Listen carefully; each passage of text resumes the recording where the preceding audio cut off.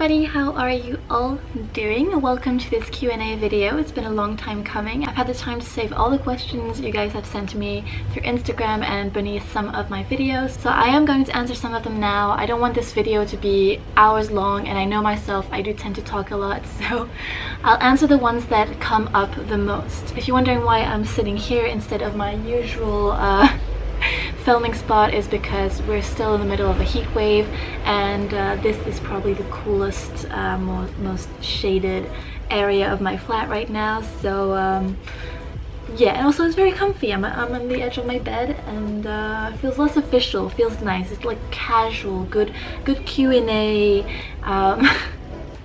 vibe.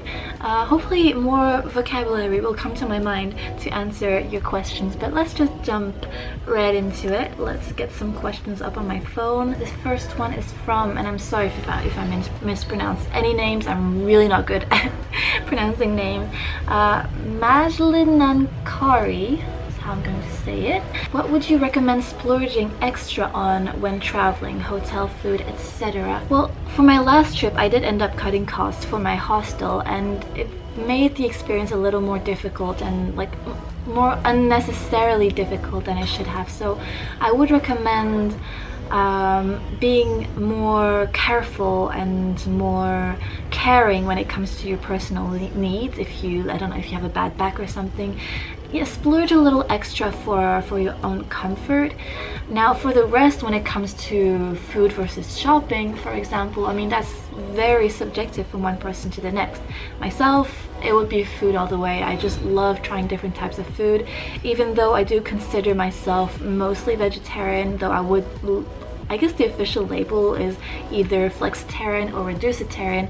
When I'm abroad, I just want to try everything and anything. So my personal choice would be food. So first of all, your own comfort, splurge on anything that will make you a little more comfortable. If taking the bus from Narita Airport into Tokyo is way too scary for you, go ahead and book the Narita Express, even though it's more expensive. If it does take stress away, if it makes you feel more comfortable, splurge on your needs first, and then my personal choice would be food, probably. I like shopping and everything, but I guess my stomach does come first. Wow, long answer, and this is only the first question. This is going to be a long video. DevilKhan 1980 asks, should a person stay in one place and take day trips to the surrounding places?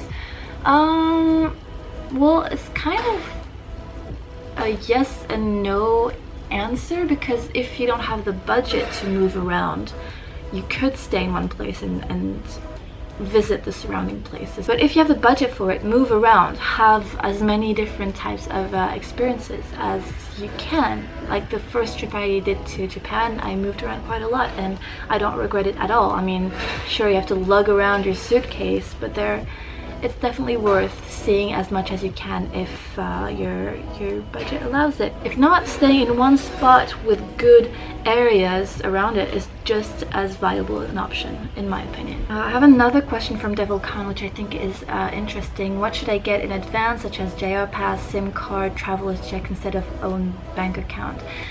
When it comes to traveler's checks, I have no clue how that works. No clue at all, so I'm gonna skip that one. But JR Pass, if you are wanting to get a JR Pass, you need to get it before you arrive in Japan. So you need to purchase it and get the voucher in your own country before you get to Japan. SIM card, I'm pretty sure you need to get it when you're on location, because you need, especially if you're getting a tourist SIM card, you need your passport with the tourist visa stamp on it. So keep that in mind when you go buy your SIM card. And it was, what should I get in advance? I mean, that again is very subjective, but JR Pass, I guess, is the #1 thing that you really need to get in advance. I think there are other passes that you can get in advance, but can also get on location. I'm thinking of the things I researched when it came to transportation. JR Pass is really the one thing you need to get before coming into the country. There are some tickets to some museums that you can get in advance. Ghibli Museum comes to mind. Those you should definitely get early because they sell out like so fast. I still didn't get to go to the Ghibli Museum because every time it sells out like a few hours after they go online. So I guess it's just a matter of research for what you should think of purchasing before you go to Japan. Chetana Hola, sorry again if I'm mispronouncing it, asks, when you set yourself a daily itinerary, do you strictly stick to it or leave some leeway? Yeah, definitely left myself a lot of leeway. It was more like an ideal itinerary type of thing, but things never go the way you expect them to, like never ever ever. You might get lost, you might stumble across something that's super interesting on the way that you want to visit and it takes up more time than expected. You could find maybe some things are closed, maybe some stops require more time, maybe like so many things can happen. So I definitely never 100% stuck to my itinerary. It was mostly to save up on transportation so I could really go from A to B to Z in the most efficient way possible. But there were so many days where either I had done everything on my list and I just ended up at a cafe looking at things I could do in the area and trying to improvise, and other days I just had to cut things short because I was too tired or my feet hurt. So yeah, long story short, I did not stick to my itinerary. It was more of an inspiration to my day type of thing. Jasmarie asks, what are your best suggestions to save money to travel and what vlog camera do I use? I get the vlog camera question quite a lot. It's one of the oldest Canon G7Xs. I'm actually filming on that right now. It's really old, the focus is broken because I've dropped it a bunch of times. It's still holding on, but yeah. Canon G7X is a good camera, battery life sucks, but it's a pretty good camera. If you have any other gear question, I have a FAQ section on my website. I'll link it below if I forget, it's on my website. The other question was how to cut costs. I would suggest going to my video about how I budgeted my trip. Not the one I made about the Tokyo trip, but the one I made the very first time I traveled to Japan, because I really go from A to Z on how I saved for the trip. But I guess the major cost would be the plane, the decision whether to take the JR pass or not, and then accommodation. And then I guess the little tips would be maybe don't eat at a restaurant necessarily every day, or like maybe for one meal, like maybe have one main meal, like one, not fancy because some restaurants are just like, some restaurants are pretty casual, but maybe have one good meal and then live off convenience store food. Or like I said, transportation also, I saved up by walking. I think I mentioned all of that in the big how-to video, so I'll send you over to watch that. Coffee in Japan asks, what has gotten you into Japanese culture? And I feel like that is a video in itself, so I don't want to give a really long answer to that question right now, but I guess the long story short answer, and quite a boring answer at that, would be manga and anime. Yeah, pretty typical. I mean, there's more to the story, but I'd like maybe to make a separate video about that in the future if anyone's really interested about how I got into Japanese culture. Mr. Joe A. Pace asks, what are your best tips for traveling Japan solo for the first time? My number one tip, if this is the very first time you're going abroad, like maybe internationally abroad, like very far from home, all by yourself, would be the journal. That was the main thing for me that really helped, was writing everything down. Writing and planning and having every single detail that you may not be familiar about. I would write it down in a journal and research it, and that way I would feel more calm and more prepared. So even things as little as finding my way in my own airport here in Brussels, I wrote that down. I researched it. I researched that first you gotta check in, and then next you go through security, and then you find your gate. Those things I had never really done by myself, so it made me nervous and uncomfortable, and researching it and planning it and writing it down is like a stress off my mind. It's a source of stress off my mind. So that would be my best recommendation if you're doing everything by yourself, is plan all of it, research all of it, even the little things, every single thing that makes you nervous and stressed, however small it may be. Maybe you're feeling nervous about how to take off your shoes when you arrive in a home in Japan. I'm sure there's a way to research that and write it down, draw shoe diagrams if you want to. The point is to have fun and to make things happen as seamlessly as possible. I hope that made sense. Okay, I have some more Instagram questions saved up somewhere. I have more questions from Majlin Nankari. I'm really sorry. First one is, how did you handle your tight budget while enjoying activities? Were they prepaid? Some of them were prepaid, especially on the first trip, like the tea ceremony in Kyoto. That one was prepared. If I wanted to go to the Ghibli Museum, that would have been prepaid. The tattoo I did this time in Shinjuku, I had prepared the budget in advance. It wasn't prepaid, but I knew I was going to spend the money, so I had it prepared mentally. It was in my budget. But the first time I went to Japan, I had a tight budget, but I had a little more room, like more wiggle? Is it wiggle or wriggle? Room.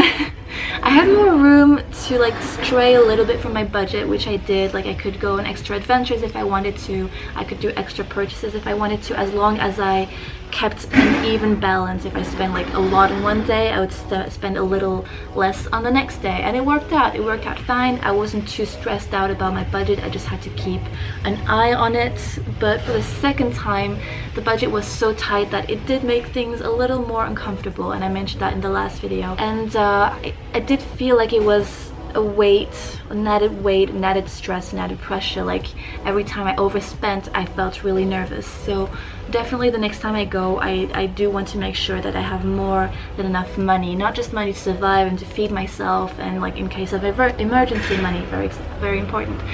I want to have more money for experiences, opportunities, and for fun.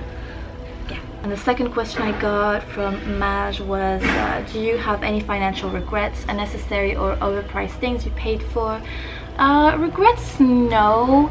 I guess like maybe especially the first time I went to Japan, everything was like, oh my god, these are so cool, these are so interesting, and I probably bought things that today I have no clue where they are, that I don't use, that are gimmicky. Especially if you go like to Daiso and Don Quixote a lot, you're like, oh, this is amazing, but it's amazing because you're in Japan, but then you bring it back home and it's like, what the hell am I going to do with this? Maybe more in that sense, like some things look more amazing because they're in Japan, yay! But if you saw it like exactly the same thing at home, you wouldn't look at it twice. So maybe in that sense, you look at things from like tourist glasses, and it's a little silly. I guess, I mean, I did want to do the whole Kit Kat experience thing, but it was a little bit over the top. I mean, I didn't eat all the Kit Kats by myself. I gave most of it away to my friends and family. But that was a lot of Kit Kat money. A lot of junk food. I don't regret it, but I wouldn't do it again, and I didn't do it again. You saw it in the vlogs, every time I saw a Kit Kat flavor that I never tried, I was like, no. I only tried one flavor.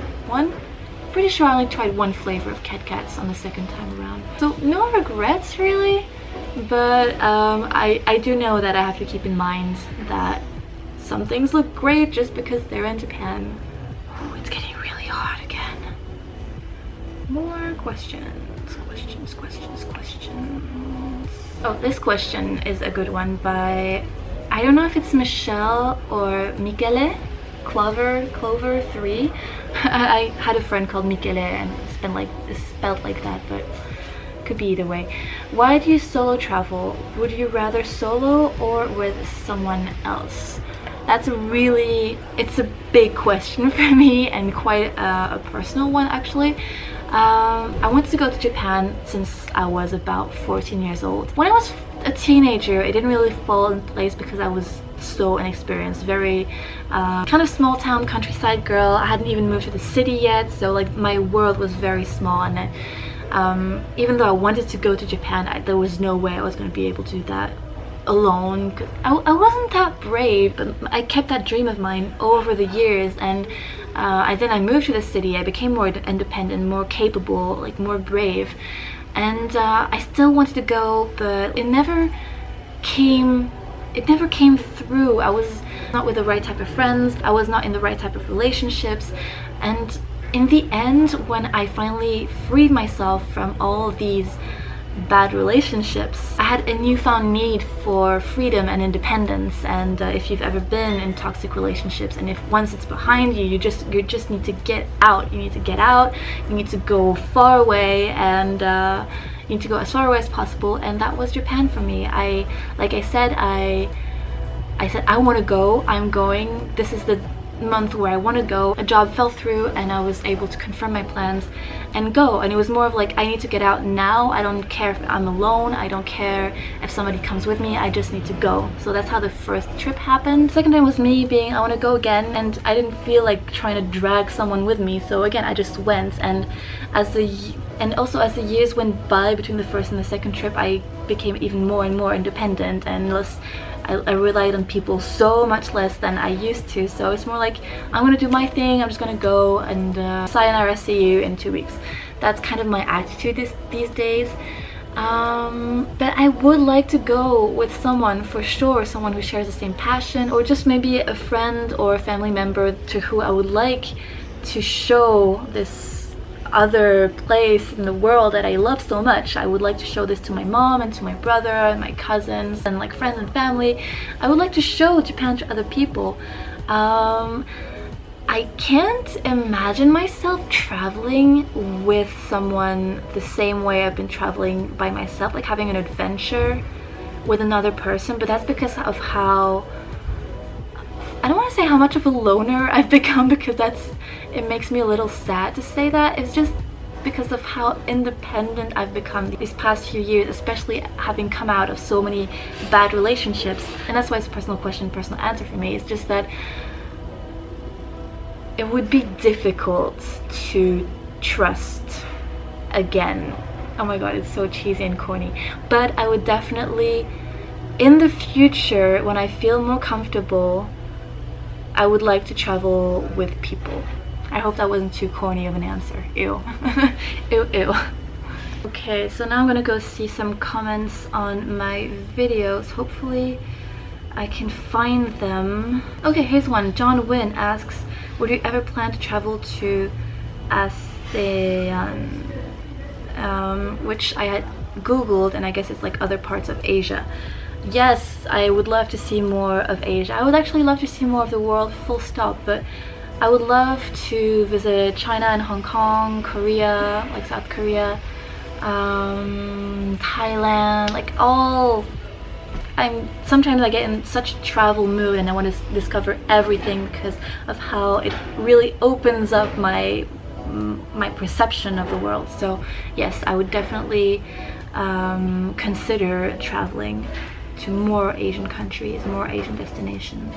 Okay, we have another money saving question. I was wondering how you go about saving. Do you make a goal, save a certain percentage of paycheck? I mean, I work mainly as a freelancer these days. I quit my full-time job a long time ago and I'm trying to make it as an artist. So money doesn't come in easily, doesn't come in a lot, but I do pair this freelance job with some event jobs where I work for events for different companies. So that's like my second job and it helps fill in the gaps.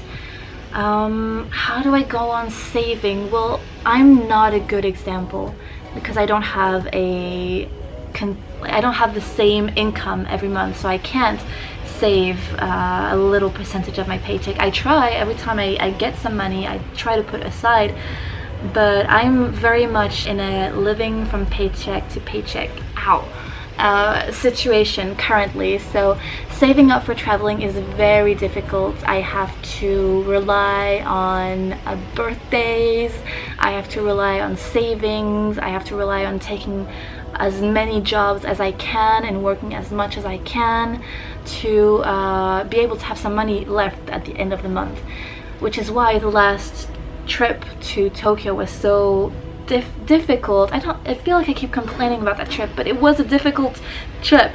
That's why that last trip was so difficult, is because I barely managed to save enough for that trip. So it would be difficult for me to answer that question. Witness, it's I just worked as much as I could and saved as a penny at the time, and I go as far as picking up euro cents off the floor and putting them in that piggy bank there. And yeah, I really am careful with everything I spend. I buy simple foods that I can make big batches of and that will last me through the week. Yeah, I don't lead a very luxurious lifestyle, but I make it through, and it's not a lifestyle that I want to have for the rest of my life, but little by little I know I'll get to where I want to be, because art and creating is my passion. And I totally went off on a tangent. Sorry for not properly answering your question, but I can't.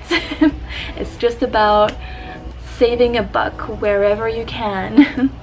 Oh, so many sweet comments that are making me smile. Okay, last question, and it's kind of one I already answered, but by Mr. Universe asks, would you ever consider a group trip? I would like to travel with other people. This said, I don't see myself traveling with a group of total strangers, like a planned organization, like people coming from all around the world and then traveling together.